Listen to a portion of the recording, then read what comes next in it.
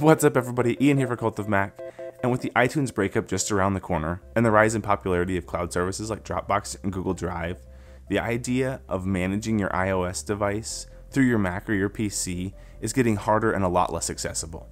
But it doesn't have to be, thanks to today's sponsor, AnyTrans by iMobie. AnyTrans for iOS is an all-in-one iPhone manager and transfer app for both Mac and PC, as well as a powerful backup utility for all the iOS devices in your life. If you remember the hassle of having to transfer files to and from your iPhone through iTunes, AnyTrans makes that dead simple.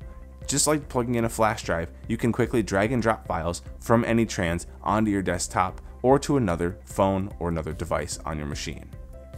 AnyTrans also offers a couple ways to back up your iPhone to your Mac, much like an iTunes or iCloud backup, with a few exceptions.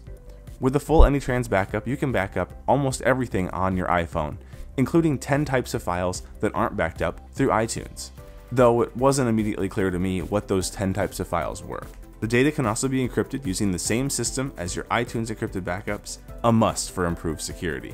Once a full backup has been completed once, you can use incremental backups to back up only the things that have changed since the previous backup, saving both time and space on your Mac. The final backup option is Air Backup, which is AnyTrans' version of an iCloud type backup. It backs up locally to your Mac as long as your phone and your Mac are both on Wi-Fi and AnyTrans is accessible on your Mac. Unlike with iTunes backups, the backups created with AnyTrans can be explored much like they would be a zip file. These backups can be opened up, you can browse the files in them, you can pull things out of the backups, and it makes it really convenient for taking a maybe dead or dying phone, pulling everything off of it, and then being able to sift through that to find those important pictures or voice memos or whatever you have saved on that device that you need to recover later. It is worth noting that AnyTrans backups don't back up health data, Apple Pay stuff, or other personal or sensitive data like an iTunes or iCloud backup would, but they are great for backing up the physical content of your device. The AnyTrans Social Messages Manager is a separate backup feature which can help you transfer, backup, and restore messages, photos, and other content from third-party messaging services like WhatsApp, Line, and Viber.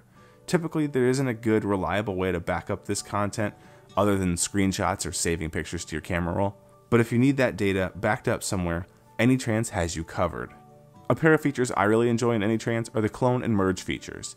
With the clone feature, you can essentially duplicate the contents of one device onto another iOS device, which can be really great for developers who need to set up sample files or sample content on a whole bunch of test devices. The merge feature allows you to take two iPhones, and it allows you to more simply kind of blend the content onto one device.